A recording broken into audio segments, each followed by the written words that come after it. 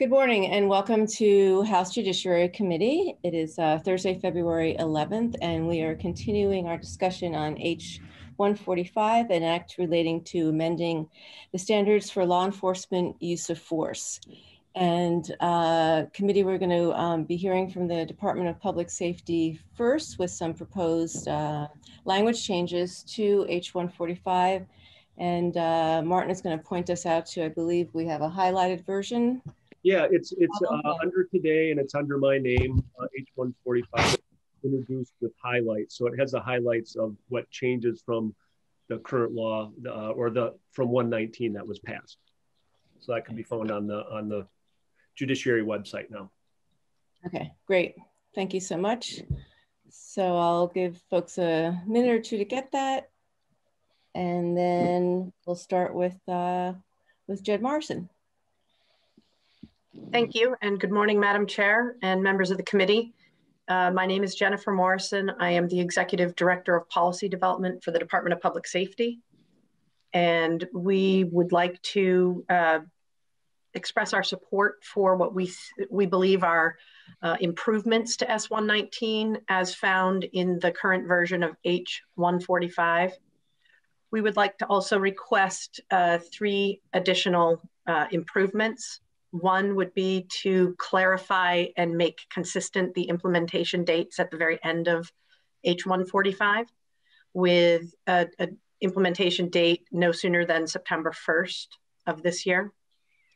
The second improvement or clarification that we would request, as written, H145 continues to be missing language that acknowledges the use of a prohibited restraint being permissible when lethal force is justified. As I mentioned at our previous hearing or meeting this morning, we don't believe that the changes made in the justifiable homicide statute are sufficient. An example of this would be if an officer is involved in a struggle where lethal force is justified, and instead of resorting to a firearm, the officer uses a prohibited restraint, and the incident is resolved without serious bodily injury or death, that officer would still be facing a 20-year felony and decertification for having opted to use a prohibited restraint instead of going to their firearm. We would ask that specific language be incorporated into this statute because, as you know, and as you have directed, this statute forms the backbone of our statewide policy. The third improvement that we would request is at the beginning of section B5.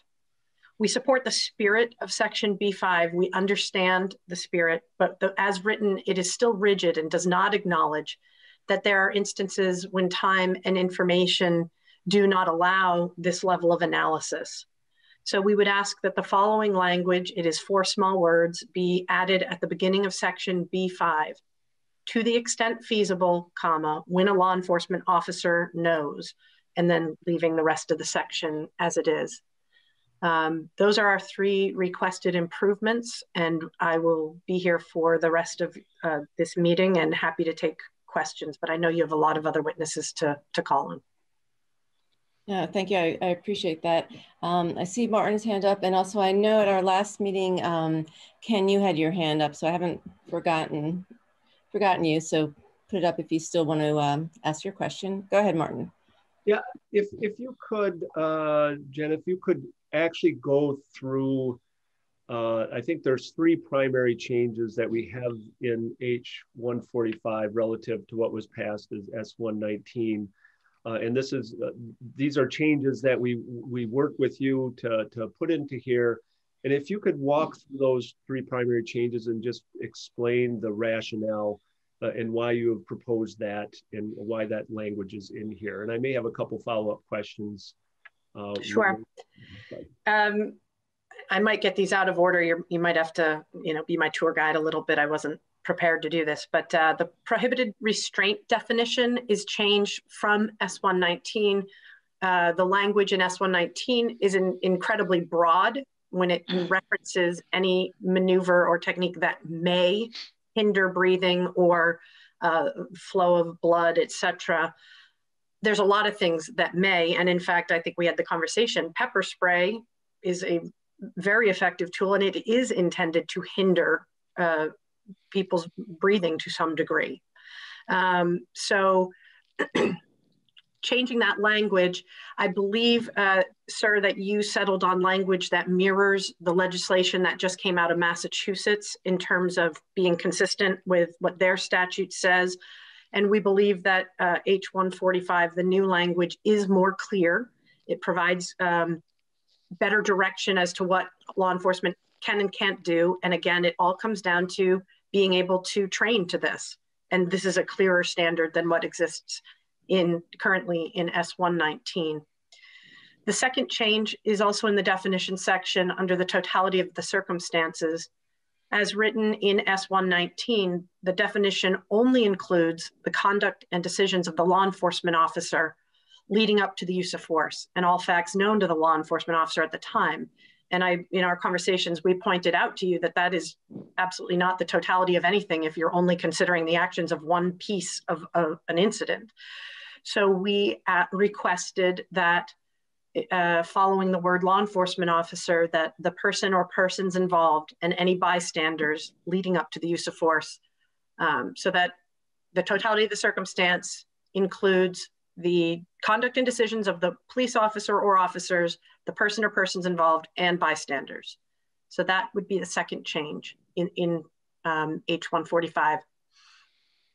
The last one that I believe is a substantive change is in section B4. It's on page 3, line 6, starting at line 16. And it is the addition of the words, 5 words, without the benefit of hindsight. So the statute would now read, whether the decision by a law enforcement officer to use force was objectively reasonable shall be evaluated from the perspective of a reasonable officer in the same situation, based on the totality of the circumstances, without the benefit of hindsight. We requested this because it is a crucial element of not only fairness, but consistency with the sources from which this statute appears to have been drawn. The Seattle police policy absolutely states this explicitly. California state law states it explicitly. And it is in fact the part of the definition that the US Supreme Court has given us. So adding without the benefit of hindsight was at our request. And we feel it is an essential component to providing clear guidance as to how we will evaluate the reasonableness of officers' uses of force. So that, I believe those are the 3 primary changes. And if there's more, I'm sure you can chime in. No, those are the ones. Thank you. Great. Thank you very much. Ken. Good morning, Jen. I asked this question the other day, and I'd like to know what you consider this. What do you consider bystanders? So bystander in the context of a use of force is anyone that is close enough to an incident, to a potential encounter that might involve force with a citizen, that their presence or behavior might alter the course of events. So I think we described earlier that if you're trying to take someone into custody and a crowd starts to form, and anyone who ever worked North Street back in the day or Church and Main at bar closing, even any time other than COVID, knows this is a very real situation.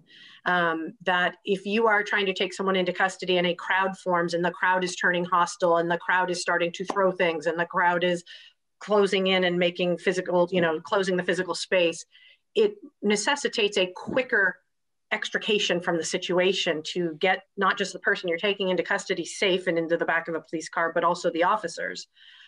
Likewise, there are times where bystander behavior would take some force options off the table if we were encountering the same or similar situation of a person who is armed with a knife or a sword, as the commissioner used the example of, which was from the true annals of BPD days.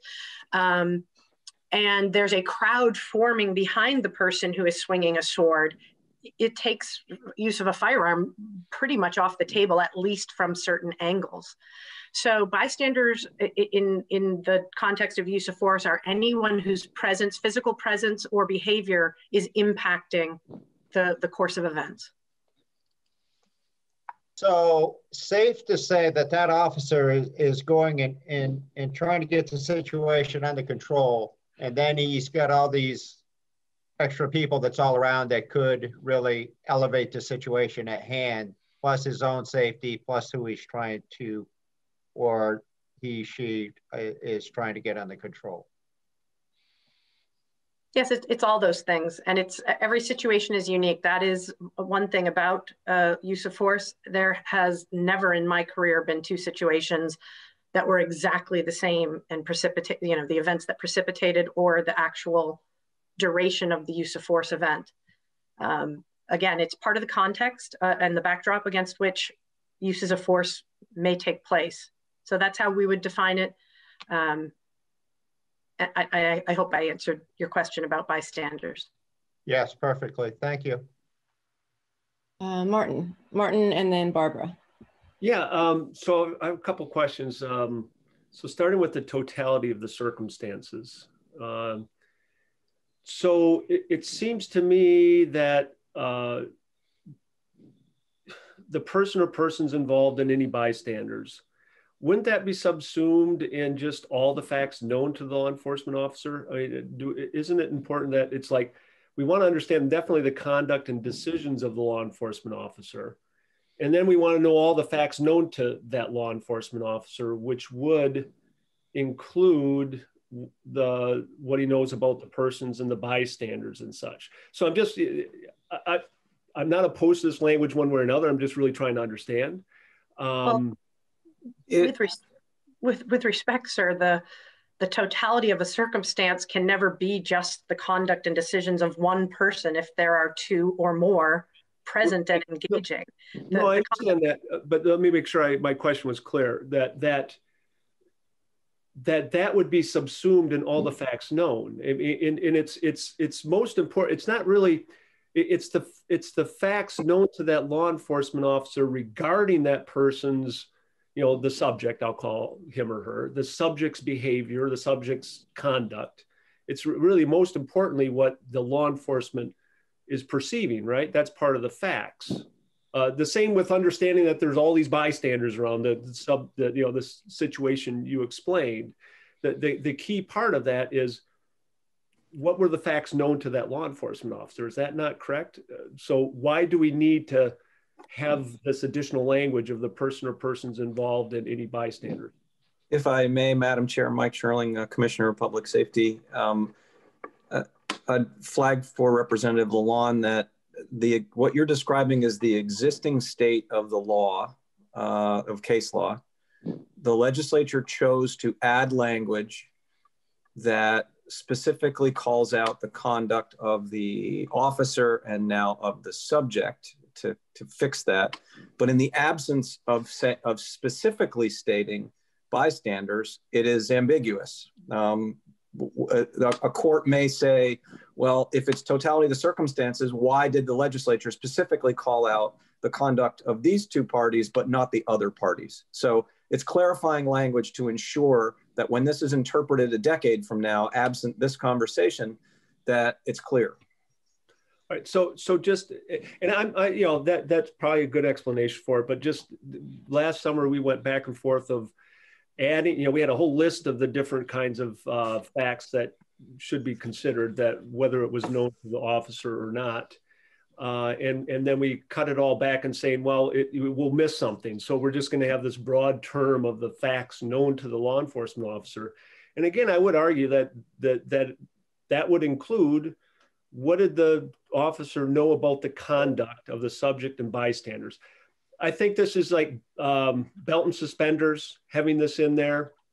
So I'm fine with it, but I did want to raise that and let you respond to what I suggested. And I understand that what you're saying is that clears up a potential ambiguity. I'm not necessarily, I don't know if that's clear, but all right, go ahead. Another way to address this would be next to the totality of the circumstances, add a comma to include the conduct of all persons present, including the officer, comma, and then you could take out the other section. Yeah, that would probably actually narrow it too much, because the facts could be any number of other issues from what I understood from testimony last summer. So I just want to put that out there. I'm not arguing against this language. I really am not. I'm just trying to make sure I fully understand the implications of it.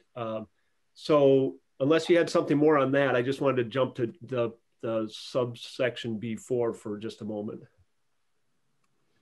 Should I jump, or did you have anything more on that? No, okay. So without the benefit of hindsight, and I know Jen, you and I have had this discussion. I also had this discussion with Chief Burke, and I do want to get you to weigh in on my concern with that language. Now, first of all, I do understand that courts say without the benefit of 20/20 hindsight, and that's something that is said. But I'm trying to square that with the standard, which is a reasonable, and I'm looking at B4.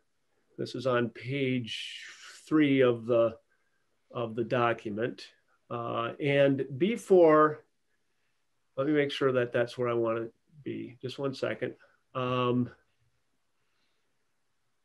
in B4, it talks about the objectively reasonable officer, shall be evaluated from the perspective of a reasonable officer. That's the key language there.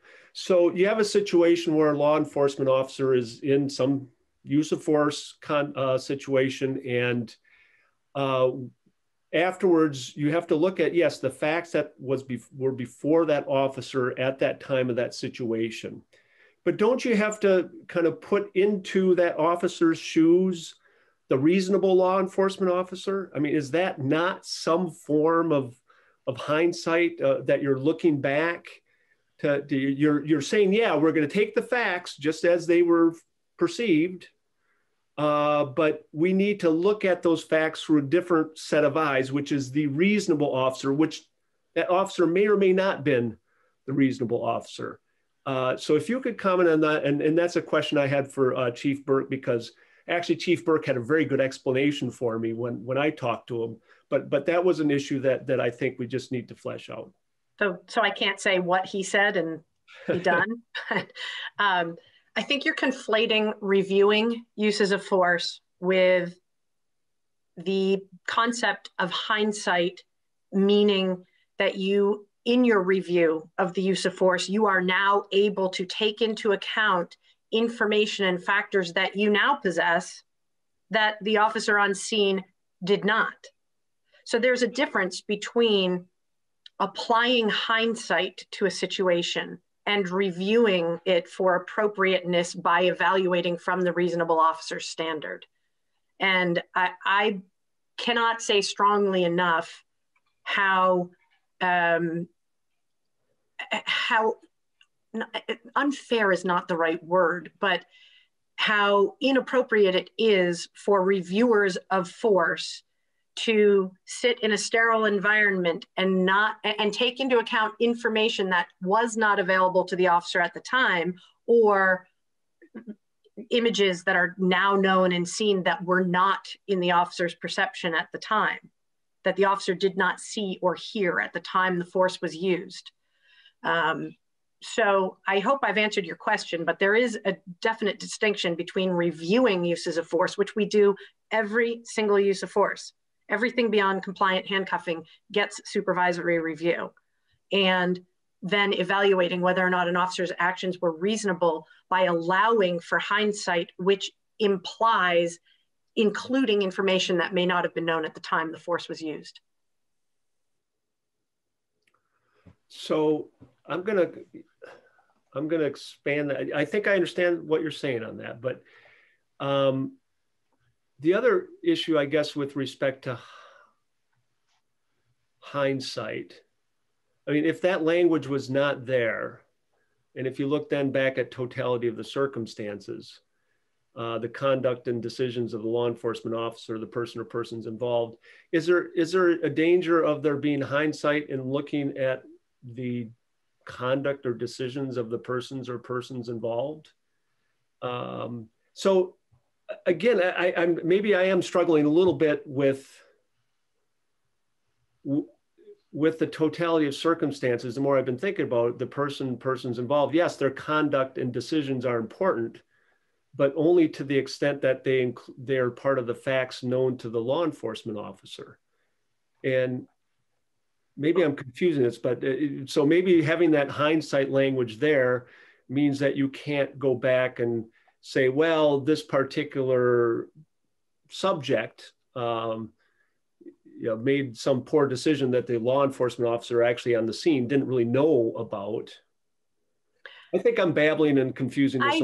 I apologize, but I think you're conflating the two areas. And when we go back again to the totality of the circumstance, again, I'm going to say we train law enforcement officers to respond to behaviors, right? We don't train them to go out and use force on people who have not presented a dangerous behavior that needs to be addressed, right?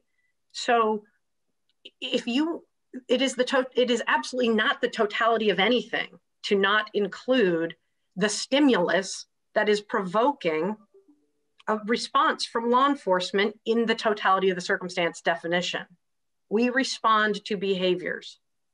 Right. So I guess that's all I have to say about the totality of the circumstances. To leave out the behavior of the person upon whom force is used is not a fulsome definition of the totality. It's not. It's the partiality of the circumstances, perhaps what it should be called, by leaving out the persons involved and bystanders. Yeah, I think I probably confused that issue a little bit, but I do want to just throw something out for you to ponder, and I apologize for backing up to the totality of the circumstances. But let me just be clear where my concern is coming from on this, and it is somewhat related to the hindsight issue, is that we're talking about the person or persons involved, their conduct and decisions, or the bystanders, and we're not making it clear that it's as perceived by the law enforcement officer. It's kind of like floating out there, just like the conduct and decisions of the law enforcement officer. What I would suggest as a slightly different language here is that we take the conduct and decisions of the persons involved and any bystanders, and we put that at the end of this paragraph so that it's related to the facts known to the law enforcement officer. So it'd be all facts known to the law enforcement officer at that time, including the conduct of the persons involved and any bystanders. So I think that's what we're trying to get at, but I think just this is language tinkering, and I think that makes it clear that we're talking about the conduct of all those other people as perceived by the law enforcement officer, which is what the critical part is, right? Right. The critical part is to ensure that when we discuss the totality of circumstances, that it is not solely based on the conduct and decisions of the police officer. Right. Because that is not the totality of the circumstance. Right. It's a portion of the circumstance. But conduct of the subject or the bystander that the law enforcement officer doesn't perceive is not relevant either. I mean, it has to be something that, on which the law enforcement officer is basing whatever actions he or she's taking. Sure, it's what the officer perceives, hears, sees, etc. at the time they're making the decision to use force, correct? Yeah. I'm sorry, there was just slight ambiguity in that language. I think it would clear up if we slightly move around the phrase regarding conduct of others. All right, I think, yeah, I understand. I apologize for jumping around between those two. I'm trying to sort this out in my head to how this all works. I mean, I don't have a big problem with adding without the benefit of hindsight. It's very consistent with case law, as I understand, and policies, as I understand. But when we get to Chief Burke, I appreciate him just weighing in on that as well. Thank you. Great. Thank you, Barbara.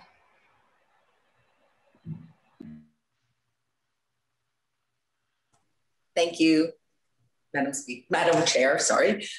So my recollection was when we were working on this bill this summer or this fall, whenever it was, we were just had a lot of discussion about bystanders being other law enforcement. And that somehow seems to be lost in the discussion. So my question is, should there be, and maybe we do need to spell out sort of the difference, because one, obviously, Jennifer, you made really clear what it means in terms of interaction. The other one is more some of the things that we saw around the country of other law enforcement being there and not intervening. So those seem really different to me. And I'm just worried we've lost the thread of bystander law enforcement witnessing something that is inappropriate.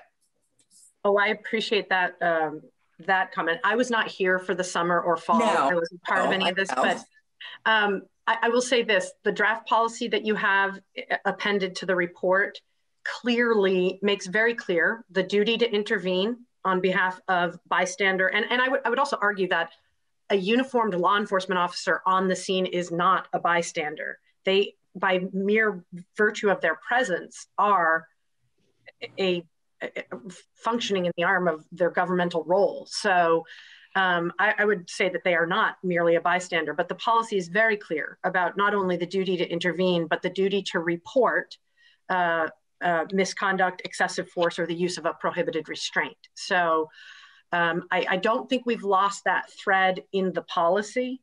And if we've lost it in this conversation, it's because I didn't know it was a threat. No, it's not, and I'm certainly not faulting you in any way. What my colleague has asked a couple of times, what do we mean by a bystander? And that's a great question, because I, in my head, was not thinking about, although I've witnessed the Church Street 3 a.m. Mobs. I mean, so I know that I get that there are these two different ways that bystanders will play out.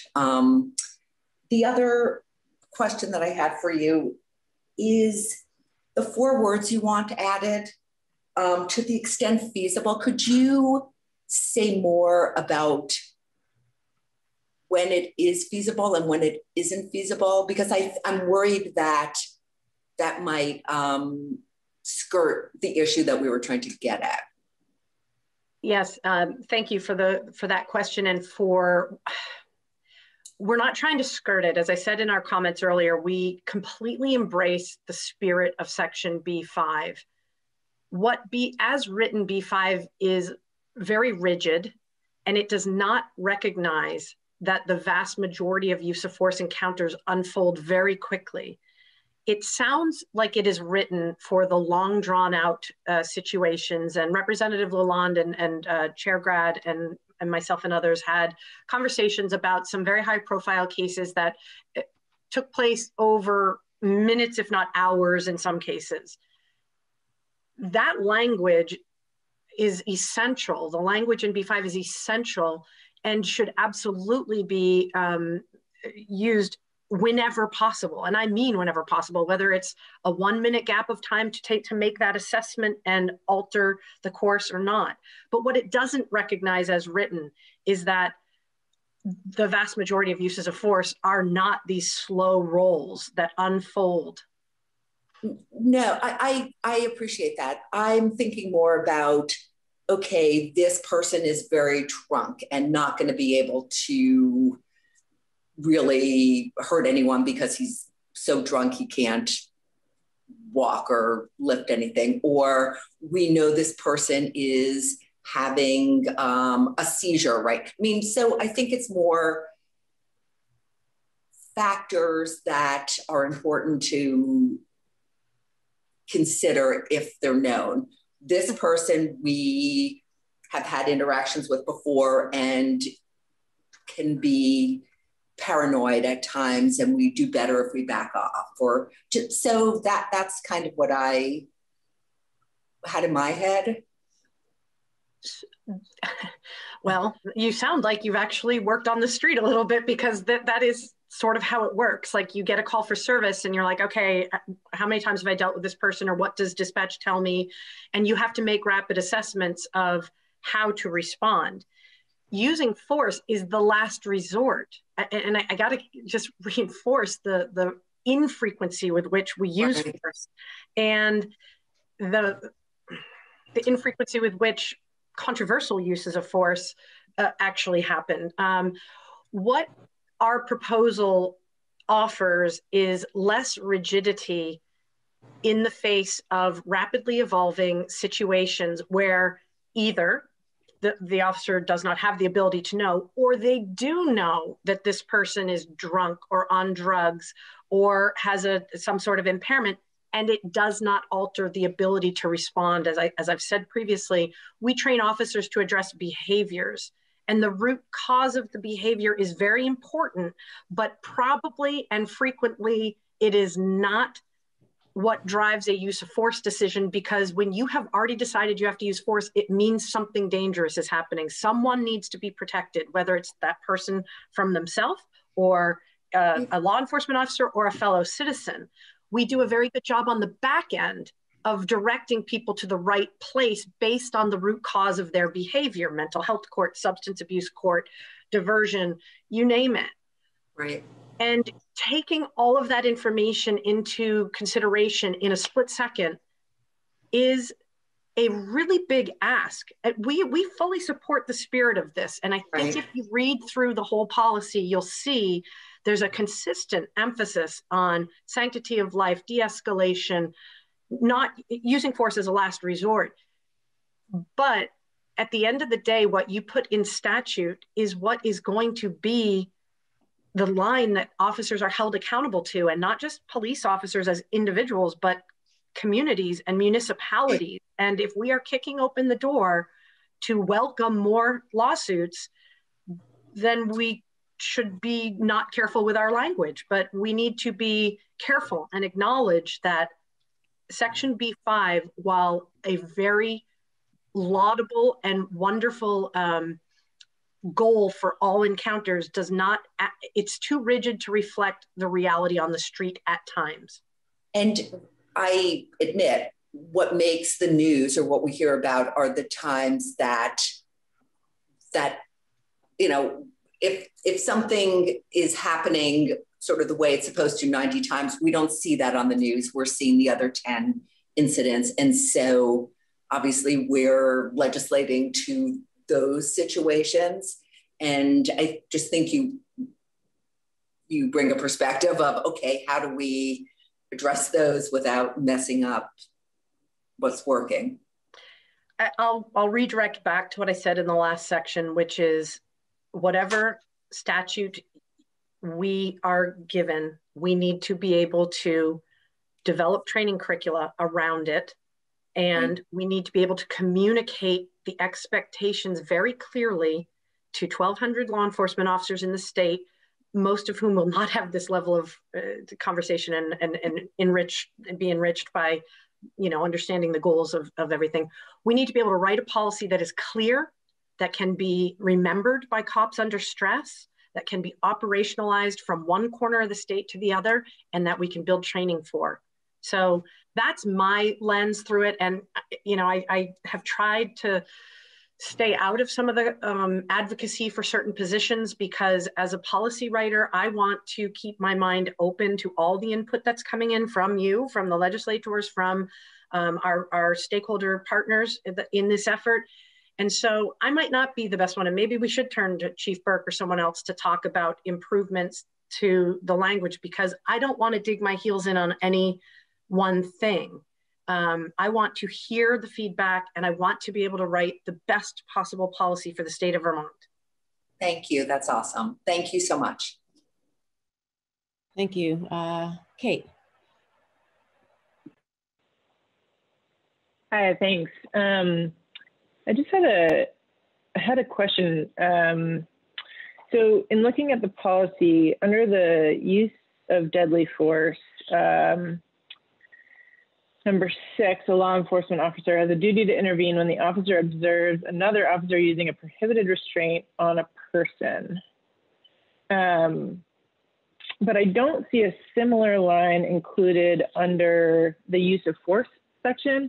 I'm just curious in the context of this discussion of like law enforcement officer as bystander, how it was decided that a similar statement wouldn't also be included within the use of force section. So that's an easy addition that we'd be happy to make about that the requirement to report use of excessive force. It was put in there in the lethal force section explicitly in response to the S119 language and the S219 language, which created the crime of law enforcement use of a prohibited restraint. So that's why it's found in the lethal force section. I don't think there's any reader of the policy who could think that there is not an obligation for law enforcement to report excessive force. But if that is something that is a desired addition, that's an easy one. It's already, I think it's explicit, but it's certainly implicit in the policy. But we could add it under the less lethal force section as well, that all uses of excessive force must be reported immediately. Well, and I think the operative word that I was looking at was duty to intervene. Yep. So there's the duty to report, which would indicate after the fact. But if we're talking about during the incident, yep. The duty to intervene. Yeah, absolutely. I mean, that is the expectation. Absolutely. So thank you for that suggestion, and I'm putting it on my list. Thank you. You're welcome. Great, thank you. Anybody else? Just looking to see if there are any committee members, any hands up? Okay, okay, I don't think so. Okay, well, great. Well, thank you very much. And I'd like to turn to Chief Burke, please. Good morning. Morning, Madam Chairwoman. How are you? Good, thank you. How are you? Good to see you. It's always a pleasure being here. Thank you for the opportunity to testify on this bill. The Vermont law enforcement community has appreciated being involved with a broad group of stakeholders in this process, which began last session with S119. The Vermont law enforcement community has embraced police reform in a meaningful way and views this bill as an important component of enhancing the trust Vermonters have with their police. H.145 has advanced S119 in many ways, most importantly in ways that allow the law enforcement community to develop policy and training curriculum. H.145 has added clarity to the definition of totality of the circumstances and has reinforced that hindsight not be applied to the objective reasonableness of an officer's decision to employ force. Both elements of this statutory framework are critical to operationalizing these changes in terms of both policy and training. H.145 aims to reduce instances where officers can create the exigency to use force. One concern of the police community is the language of Section B5. The police have to be caring when assessing Vermonters who are suffering dangerously in a diminished capacity. The language in Section B5 clearly states that when an officer knows that a person is in a diminished state, the officer must use this information in their decision-making process. It is important that this language reflect that hindsight cannot be applied. In many instances, officers are simply reacting to the information provided and observations made in the moment. When we are afforded the time to gather information and make more informed decisions, we do so. That is another important element of maintaining the trust Vermonters afford their police. H.145 adds clarity to the definitions of prohibited restraint, which is helpful, but ambiguity still remains around the use of a prohibited restraint. Progressive and contemporary police policy hold neck restraints at a level of lethal force. Removing the officer's ability to use a neck restraint during a lethal force encounter would make an officer resort to other options that may or may not be available. We need strict prohibition on neck restraints. We've all seen too many videos of officers using this level of force inappropriately. We can achieve this by simply adding language that only allows the use of a neck restraint when lethal force is justified. In order for the police community to adopt model policy, train, and fully operationalize this bill, we ask that the September effective date be used universally for these changes. And again, thank you for this opportunity, and I'm happy to answer any questions that the committee has. Great, thank you very much. Martin. So I'll try to be less confusing than I was with Jen and my questions. I think I've narrowed what I need to just ask about, and that is with respect to the, well, there's a couple questions actually. First of all, actually before I get to that one, to B5, the knowing subject's conduct as a result of a medical condition, there was language, 4 words suggested, and to the extent feasible. Is that a change that you're in agreement with and would help with respect to your concerns on that subsection? That would be extremely helpful. Okay. All right. So my question is that without the benefit of hindsight, and I'll try to ask this a little more clearly, so I understand what the totality of the circumstances, it's the facts known at that time of the situation. But then under our section B4, which is applying the standard, it talks about an objectively, from the perspective of a reasonable officer. And the concept, to me, it seems that you have to have hindsight, not necessarily regarding the facts, but what would the reasonable officer have done in the shoes of whatever officer was there at the time of the situation? Why is that not, in fact, using some level of hindsight? And if it is, wouldn't this be undermining this by saying without the benefit of hindsight? No, I think, Martin, like when you and I talked, it's really the calculus that goes into evaluating a force decision. And I think the exact example that you and I talked about, like if I go to an apartment house and I step from the stairwell and someone comes at me with a knife and they're this close to me, I have to react and deal with that. Employ my pistol and deal with that threat. Whereas I'm dispatched to a football field at 2 a.m. for a person that's on the 50-yard line that looks suspicious, and I'm in the end zone, and I say, hey, it's the police department, how you doing? And they turn around, and from 75 yards away, they're standing there with a knife. Well, there's no reason to shoot that person, right? So the reasonable officer is not going to shoot that person. That's kind of the calculus.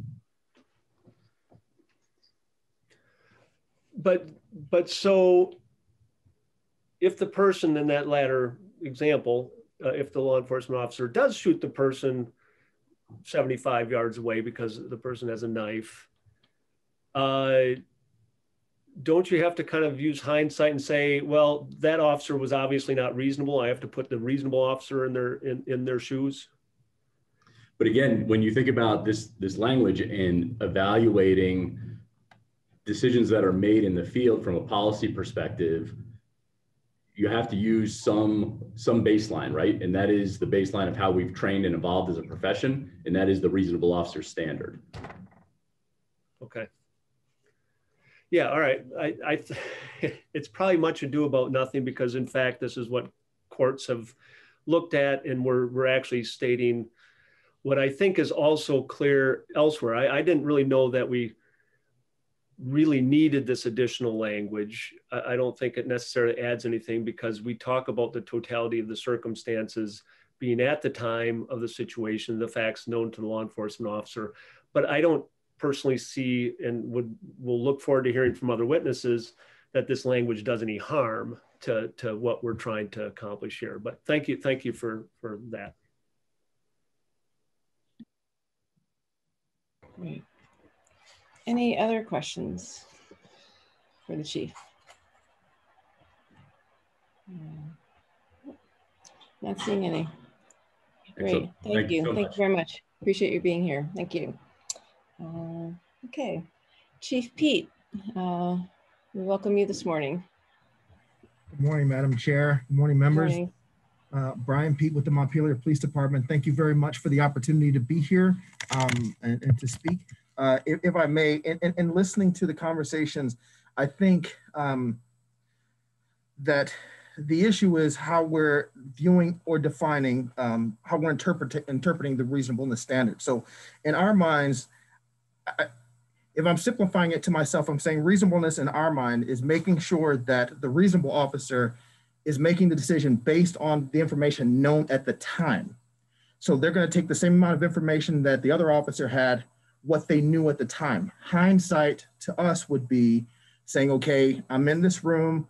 I don't know exactly, I've got a flood of different information. I know that here was the background, here were the people that who was there, and then trying to apply that same reasonableness standard with having the benefit of knowing more information.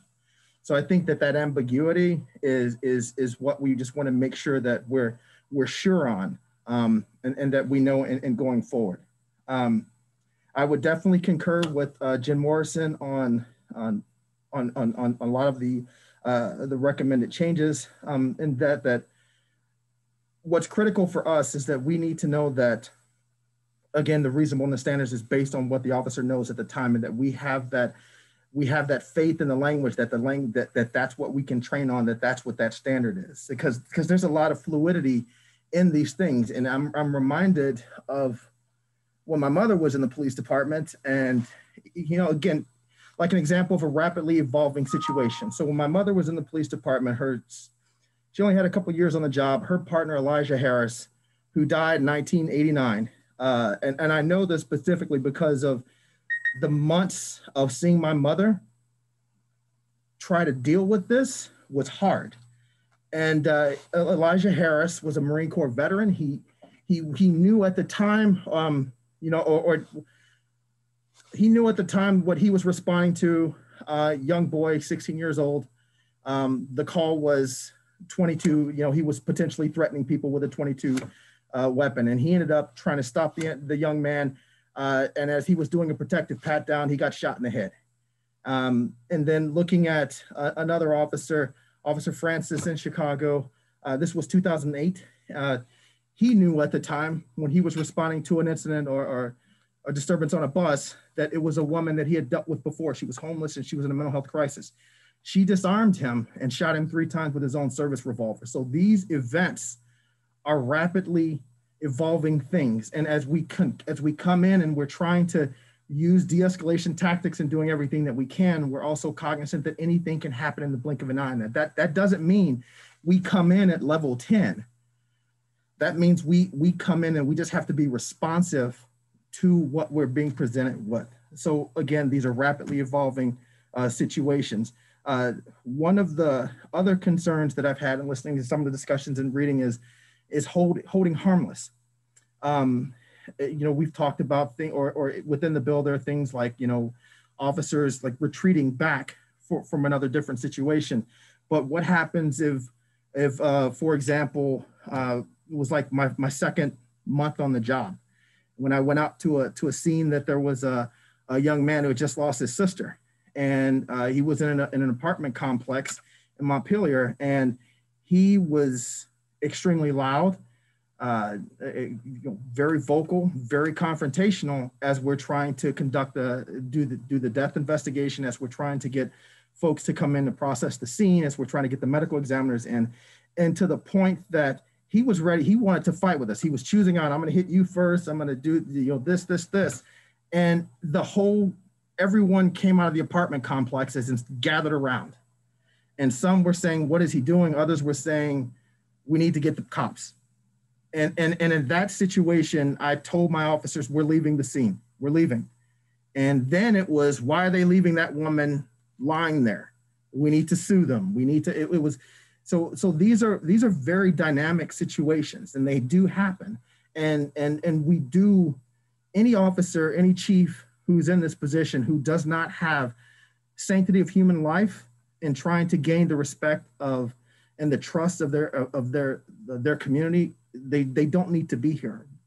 We're on your side with this. We do want to do this, but at the same time, we want to make sure that we're doing it in a way that we can train to it and that we can utilize it realistically within the field. That's particularly of anything else that I think that everything else is Jen and the commissioner and chief have already talked about. So I stand ready for any questions. Great, thank you. Very much appreciate your testimony. Committee members, Martin. Yeah, thank you, Chief. I just want to clarify, make sure I understand. So you're fine with the various suggestions that have been made by Jen Morrison and during her testimony? Yes, sir. By Chief Burke and Jen Morrison, definitely. Jen Morrison has been in a very impossible situation, trying to corral cats, and but all of us, I think it's a testament to everyone, all the chiefs, understanding and realizing where our culture needs to be. She's done a lot of hard work, and so is the commissioner in getting to this point. Thank you. Okay, great. Anybody else? No. Great. Thank you. Thank you very much. It's always good to see you. Thank you. Okay, we will now turn to Falco Schilling of the ACLU, please. Good morning, and for the record, my name is Falco Schilling, and I'm the Advocacy Director for the ACLU of Vermont. We really appreciate the opportunity to come and testify on this bill this morning.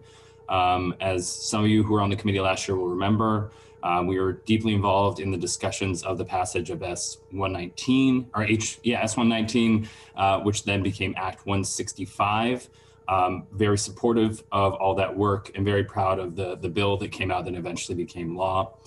When looking at the bill in front of us today, our main position is that we think many of these changes proposed in this bill are unnecessary because the language as passed and enacted covers many of these situations.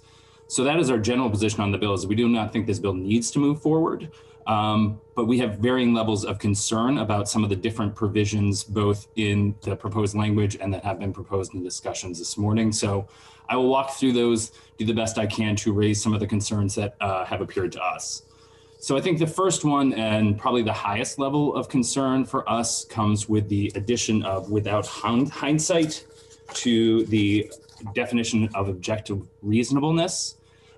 This is a concern because when you look at the language, it already references the totality of the circumstances, which includes facts known to the officer at the time. That is it. It doesn't include things that are unknown to the officer, so that discussion of hindsight, we believe, is already included in the totality of the circumstances, which is one of the factors which would need to be evaluated. By adding without hindsight, our fear is that a future court looking at this would limit their inquiry into specifically the moment right before force was used, not actually take into account all the factors, things such as what happened with the bystanders, the officer's conduct, but only look specifically at that moment before force was used. So this can be read as telling a court that they are not able to use hindsight previously into the event. So that is our fear, is that how that might be interpreted by a court, and that would limit the scope of inquiry to just the superseding event before force was used. So that is our concern around that language in terms of adding the benefit of hindsight. We think that is already captured in the totality of the circumstances, saying that it is only the facts known to the officer at the time. And we also note that this additional language, when you look at the case law, it says without the benefit of 20/20 hindsight. So this is, which to me says perfect hindsight, without the benefit of perfect hindsight. This is even saying without the benefit of any hindsight. So in essence, we do not support that change in H.145 because we think it could be misconstrued by a court and then limit the scope of inquiry in terms of reasonableness.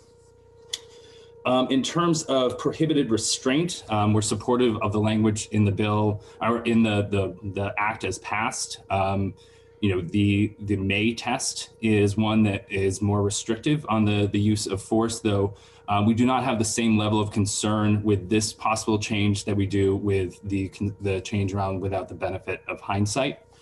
In terms of the addition of adding bystanders into the definition of totality of the circumstances, we don't see that as in any way diminishing or weakening the statute. I think that is what was intended by the committee in terms of trying to take into account all the facts known by the officer.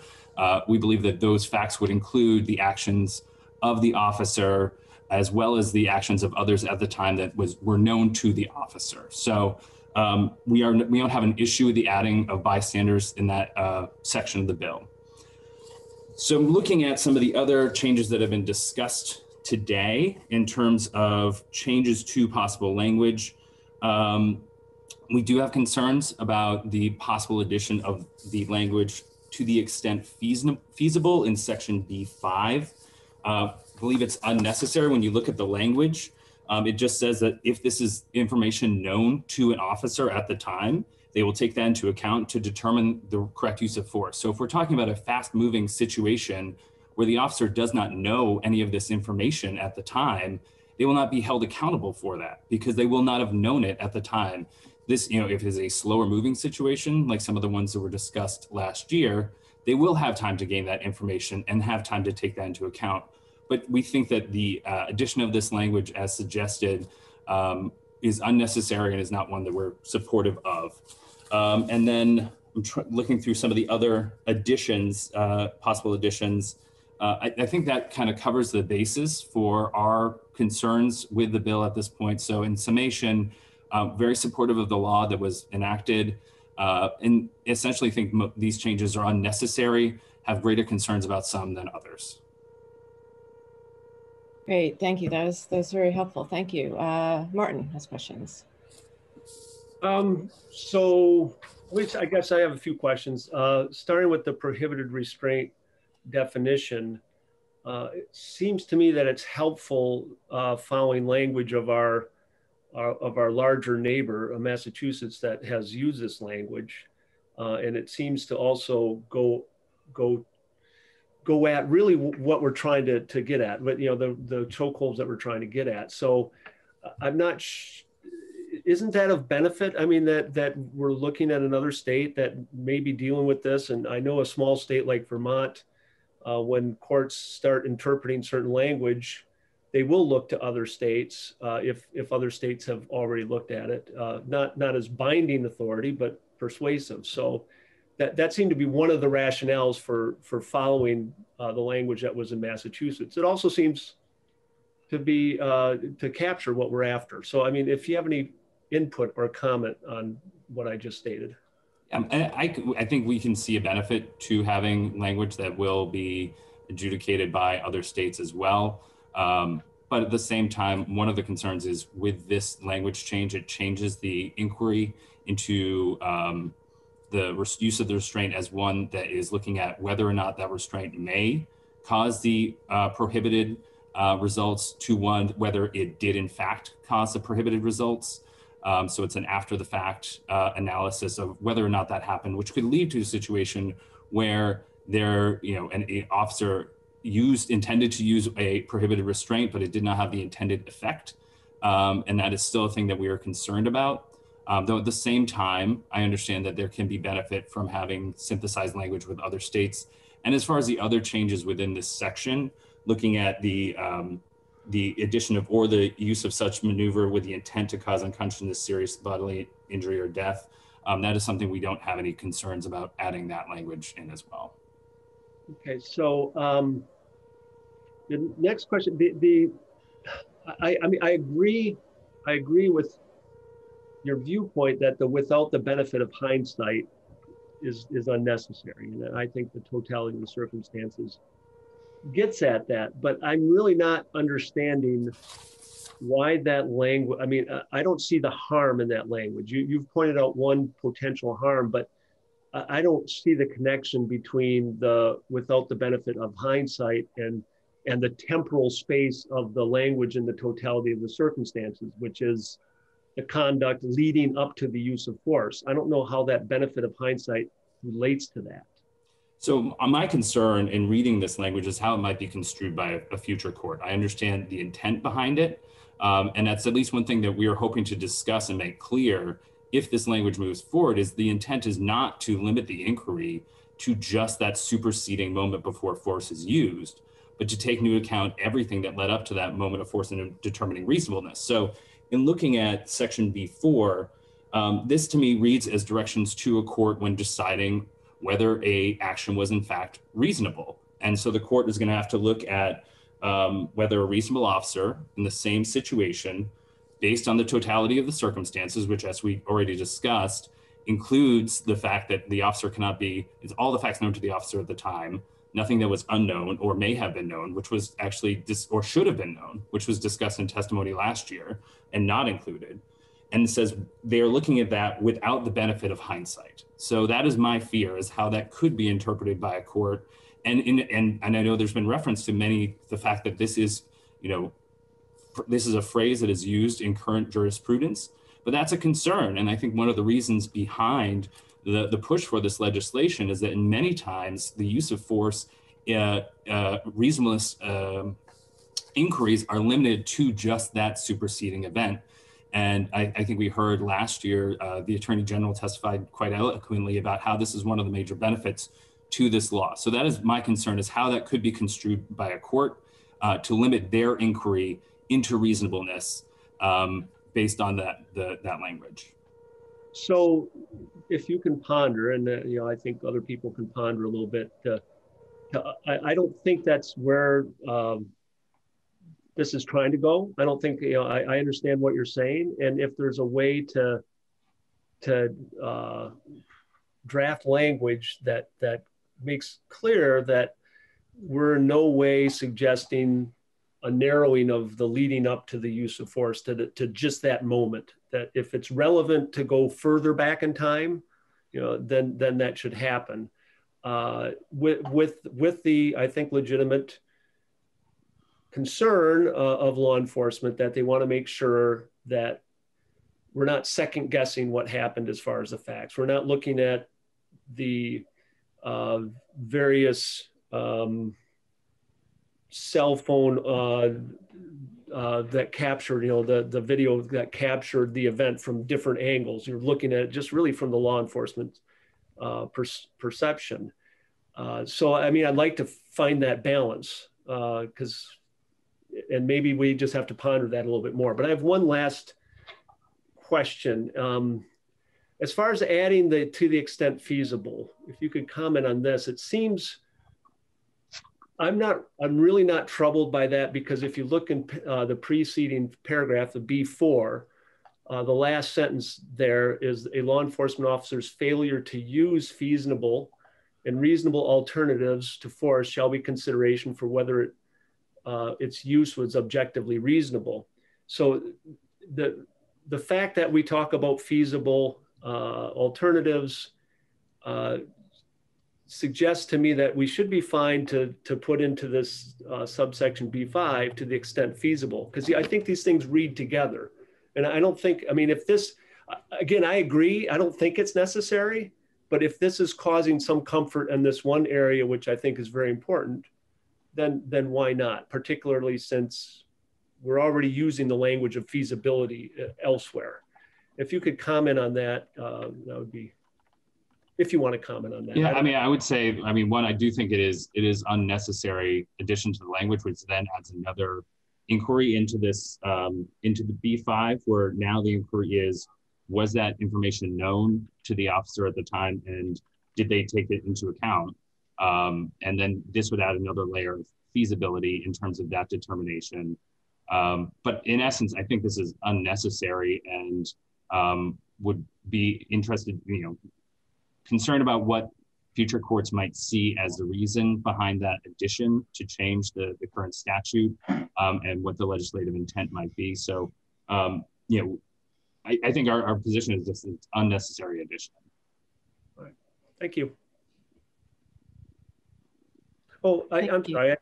I had one last question. I apologize. I don't think, unless I missed it, I don't think you commented on the concept of language that would make clear that prohibited restraint could be used if lethal force was justified under the standards in this statute.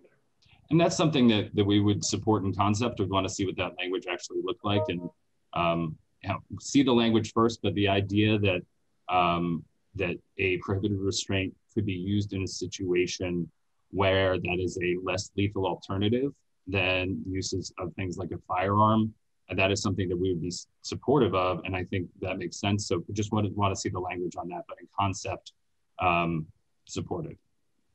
All right, thank you. Great, thank you very much. Any other questions? Just committee members? No, okay. Well, great. Well, thank you very much. And your testimony has it. Appreciate you submitting written testimony as well. Thank you. And if you have any questions, feel free to ask. Okay, great. Thank you so much.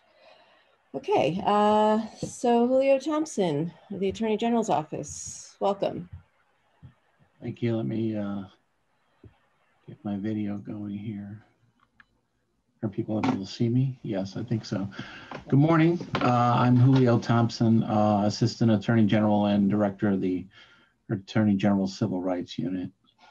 So I was invited the other day, and I guess I'm available here for questions. I did not have the benefit of looking at the statewide use of force policy, but I have looked at the bill, and this morning I was grateful to Representative Lalonde to highlight the provisions of H.145 that are different from Act 165. So, I'm happy to respond to questions.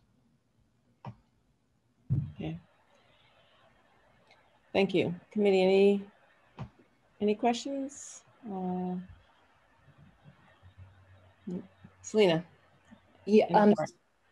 Yes, I may have missed things because I'm frantically reading along with lots of documents at the same time. But did you say the Attorney General is supportive of the language as introduced, or? I just read it. I mean, I'm still evaluating it. I haven't spoken to the Attorney General about it. You invited me here to testify, so I'm happy to respond to bills on it. I've been following the testimony this morning.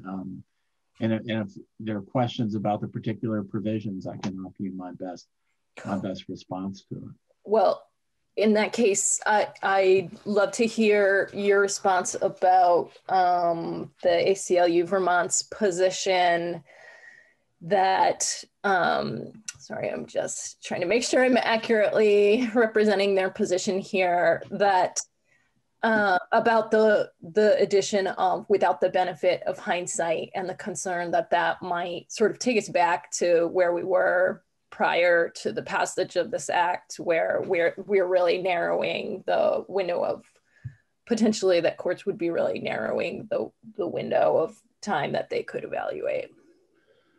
Well, I can offer you my perspective from what I read. I wasn't involved in the drafting of this, but I think it's helpful to step back a little bit from the language in that paragraph, which I'm going to try to pull up for myself here. Is that Act 165, I think, raised the standard for evaluating use of force because in addition to requiring that a use of force meet the Fourth Amendment standard of being objectively reasonable, that it added two additional requirements, that the force be also necessary and proportional. Those are the new, and I would loosely call that more cutting edge in terms of, or more raising the standards than what courts would commonly look at when they're looking at the Fourth Amendment. And typically with the objective reasonableness inquiry, usually courts in the common law that's developed in, oh gosh, it's almost, it's over 30 years now since Graham v. Connor was decided. They are really focused on the actual use of force, the swing of the baton or the fist, the tackle or whatever.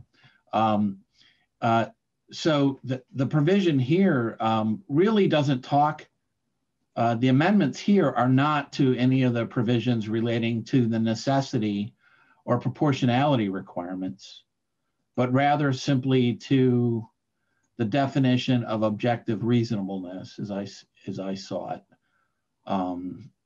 So I think that is in, let's see, that's paragraph B4. So B4 starts by talking about whether the decision was objectively reasonable. So I took this paragraph only to talk about one of the three components of lawful force, which is reasonableness. This paragraph does not address the necessity of proportionality. Part of the necessity requirement is that broader perspective to look at, was this truly a necessary use of force, whether what alternatives were there. The phrase objectively reasonable, that's really coming from longstanding federal constitutional interpretations of the Fourth Amendment. So Graham versus Connor, 1989 case talked about objectively reasonable force. And I guess the question here is, whether there was any intent to change Vermont's reading of objectively reasonable from the federal and frankly state constitutional definition. I didn't take that to be the intent of Act 165. Graham, the language without the benefit of hindsight is part of the discussion in the Graham case itself that first set or applied the objective reasonableness standard of the Fourth Amendment to a use of force. And the court did that.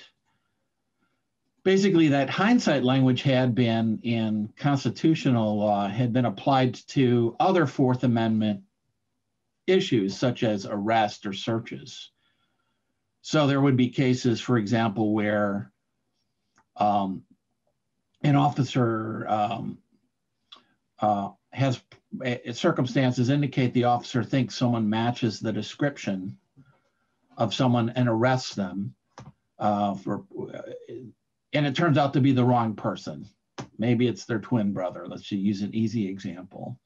And the cases there would say that in evaluating whether that was a lawful, arrest, you don't apply the hindsight that we now know that it wasn't the right guy, or that, or in evaluating a search, whether there was in fact, let's say it's a warrantless search of someone's house, but they find a bomb. You don't evaluate the reasonableness of the decision to search based upon facts that you acquire after the search occurred. That's where the hindsight analysis came from in the court decisions. And then the Graham case, in deciding, evaluating a use of force, the Supreme Court referred to those search cases and said, just as we don't apply hindsight to arrests or searches, we wouldn't apply it to a use of force. And so the language that the court uses, and I have it here, is that the reasonableness of a particular use of force must be judged from the perspective of a reasonable officer on the scene rather than with a 20/20 vision of hindsight. And then they discuss the search cases. And the court continues, with respect to a claim of excessive force, the same standard of reasonableness, because it's the same Fourth Amendment, the same standard of reasonableness applies. Not every push or shove, even though it may later seem unnecessary in the peace of a judge's chambers, violates the Fourth Amendment. The calculus of reasonableness must embody allowance for the fact that officers are often forced to make split-second judgments in circumstances that are tense, uncertain, and rapidly evolving about the amount of force to use, essentially. So that's where that language comes from, and a number of police department policies. It was mentioned earlier, I believe that Seattle has it in their policy. So they're using the language of the court really with the as a way of defining what objective reasonableness is. And turning back to the statute here, we're talking about a definition of that same term, objectively reasonable. So it's not clear to me, and again, I haven't had the benefit of much time to think on it, and I haven't really spoken with other folks about it. But it's not apparent to me that this modification would have any impact on analyzing the other two elements that were added to the Vermont standard, the necessity and proportionality standard. I think at least the inference I draw here is that there was an effort to square the Vermont definition of objective reasonableness with the one that's been out in constitutional law since Graham. So that was my take on that. It doesn't have the additional language about split-second decisions, but I would note that the Seattle policy does. The Seattle policy not only talks about reviewing when making an objective reasonableness determination, you not only don't apply hindsight, but you recognize the circumstances there. So this just takes a part of that language, but not all of it. Whether it's necessary or not, I'm not sure it strictly is, because the language in Act 165 says you'll be evaluated from the perspective of a reasonable officer, quote, in the same situation. Which when I saw Act 165, or when it was in the bill form, I assumed that you were asking the decision maker basically to place yourself in those circumstances, which might include the brevity, or the rapidly unfolding events, the environment, the darkness, lighting, the officer's fitness and fatigue, the strength of the suspect, all of those, the presence of other people who might present a threat. I had read that, and I think we had read the in the same situation as putting yourself back kind of in the movie, so to speak, rather than making a judgment about a given scene based on the end of the movie where you have additional facts that weren't known to the officer. So I'm not sure it forecloses or narrows the scope of the statute.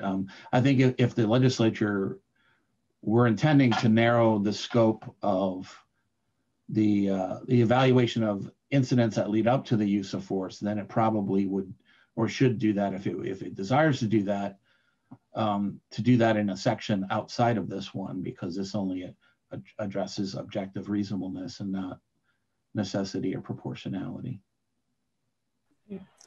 Okay, thank you. I'm going to go to Coach Martin. I know your hand was up first, but Coach hasn't spoken. So thank you. Thank you, Madam Chair. Julio, good to see you. Good to see you. Good to see all of you. Will you be able to take some time to review the bill for recommendation from your total office? We would like to hear your impression, especially related to the model policy. Yeah. Yes, we'd be happy to do that. Thank you, Madam Chair. Thank you. Martin. So yeah, I wanted to ask you about another section, but I just want to make sure I understood the discussion of without the benefit of hindsight. So you're not buying the concern of the ACLU that would limit that temporal consideration of what led up to the use of force. Is that correct? Did I understand that correctly? I didn't say anything about what I was buying or not. I said it wasn't clear to me, and I haven't had the opportunity to have the benefit of their thinking on that other than the written statement I wrote this morning. It's not clear to me that that's necessarily the case, but if I have the opportunity to hear more from them or others who are making that argument, it might become clearer to me. I'm just saying it wasn't immediately evident. That's a little bit different than saying I don't buy it. I'm not sure I see it. Okay, all right. So I guess the other question would just on that same section is, when we say based on the totality of the circumstances, and if you look at the definition of that, it says, the facts known to the law enforcement officer at the time. Why is without the benefit of hindsight even necessary? Doesn't the totality of the circumstances essentially capture that? Well, I mean, it is, it is true that I think, again, I'm trying, the question for me is to sort of divine the intent of the folks who wrote this. I do think that it's important to recognize that when the Supreme Court, for example, lays out the standard of what is objectively reasonable, they use overlapping phrases to illustrate the point. So, you know, and just maybe different ways of illustrating the point. So, in Graham, where I read it to you, the Supreme Court says you should evaluate it from the circumstances that the officer is in. And then the court goes on to say that that means, without 2020 hindsight, that means taking into account split-second decisions. So it's not uncommon for courts or sometimes statutes to use overlapping language to illustrate what a phrase means. And I guess, you know, fundamentally, I think the question here is, you know, did the legislature mean to change the objective reasonableness standard from constitutional jurisprudence? I didn't hear that testimony in the prior session. What I heard was we want to add to the existing objective reasonableness standard by adding necessity, by adding proportionality, and also adding other things like identifying prohibited restraints, adding a duty of intervention. And the amendment here seems to be an attempt to use some of the existing language about that exists in the common law and in a lot of police department policies as a way of defining that one element of objective reasonableness. So the question might be, if Supreme Court uses the phrase "without the benefit of hindsight," the legislature doesn't include it. Does that reflect the legislative intent to mean that, oh no, we definitely do intend to apply hindsight. We definitely do not intend to take into account, you know, factors that, you know, like, you know, quick decision making, etc. I'm guessing that that's the intent here, and I didn't take it to mean that. So I do think that if there was an intended departure from the existing standard of objective reasonableness, which is lengthier than what is in Act 165, then the legislature, we would have expected it would say that. So it seems to me like the question, I think the question posed by these suggested edits were, when you gave a shorter version of Graham, are you still holding on to the Graham standard? And because Graham does mention without the benefit of hindsight, it mentioned some other things, but they didn't propose those other things. So just, all right, so just jump in, because I know we don't have too much, we only have a few more minutes, but for the subsection B5, the suggestion of adding language to the beginning of that, to the extent feasible, adding that phrase. Any comments on whether that significantly changes what we're trying to do here with this, or just any comments at all on that additional language? My impromptu reaction to that, based upon just what I heard today, is I'm not sure what it means, because if the existing language says when an officer knows, then they'll act upon that, right? So when you say if an officer knows, by definition, the knowledge was feasible, otherwise you wouldn't know it. So I'm not sure what feasibility does to that. I read 5 always to mean that if you have this information in your head, then that will be part of your decision-making process. It doesn't address circumstances where an officer doesn't know something. So I'm not sure where feasibility takes in, unless you're saying it's not feasible for the officer to take it into account. If that's what it means, then it may be the feasibility. Well, I maybe should stop there. Maybe that was the intent, is like, it's not feasible for you to take it into account.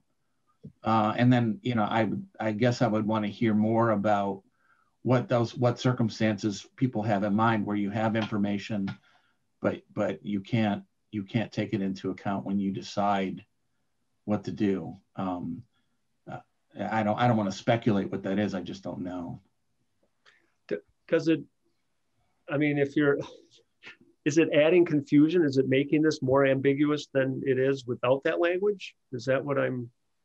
I guess what I'm saying is I didn't hear enough today because it's not even, I mean, I literally just heard one of the folks talk today about it. It's not even in the drafts, but I didn't understand what circumstances were does the language intend to address? I don't know that. So I can't evaluate whether it's a good addition or not because I don't know. I mean, for me, it would be useful to hear a fact pattern and say, well, it would be this sort of case. And if there was testimony on that, it's possible perhaps I stepped away to get a drink of water or something and I missed it. But that's kind of where I am. So I'd be open to hearing more about what that means because it just on its face, I wasn't sure what it was intended to address. Right, thanks. Well, thank you. And I hope to get to this next week, a week from today. So I do encourage conversations between the Attorney General's Office, Department of Public Safety, ACLU, others to see if we can get an understanding and, you know, in any other language, any other proposals so we could keep moving forward. Very much appreciate this morning. I think it was very helpful. Oh, I'm sorry, Selena, go ahead. I just had a general comment, so I don't want to cut you off there. It's not a question for a witness. Sure. Yeah, I think I said what I what I wanted, but basically do hope to get back to it in a week. So go ahead. Thank you. Thanks so much, Madam Chair. I just want to note that earlier this morning, the word uppity was used to refer to an exchange between a witness and a representative. And at best, the word uppity describes a failure to observe social hierarchies, and at worst, it has historical origins as a descriptor with regards to those who resisted the institution of slavery. And I found the use of that word to be troubling, both when directed at a female representative and in the context of this committee's work to address bias in police use of force. And I just feel really compelled to say this on the record now, as I wish I'd done this morning, and thank you for the opportunity to do so. Thank you. I very much appreciate you saying something and very much echo your concern and disappointment. Okay. So we are about to adjourn. It's time. Madam Chair, I see the commissioner just signed on. I like literally just the second joined. Perhaps he wants to address that. Okay. Commissioner, I'm not sure if you wanted to. I only know that something was brought up that might relate to me. I don't know the context. I'm sorry. Would you like me to repeat myself? That would be great. Thank you. Okay.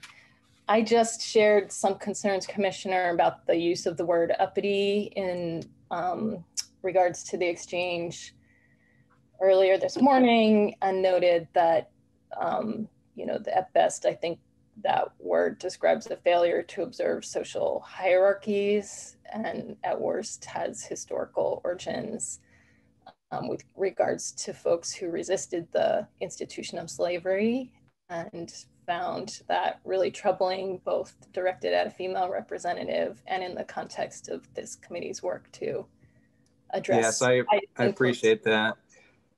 I'm sorry, were you finished or? I am now. Thanks. I was made aware of that just a short time ago. I apologize for the use of that word. I was unfamiliar with its history and was quite saddened to see yet another word that's been weaponized in our history against various populations. So apologize for that use. We'll correct that going forward in the future. I appreciate you giving me the opportunity to respond to that. Good. Thank you. Okay, so with that, if we could go off.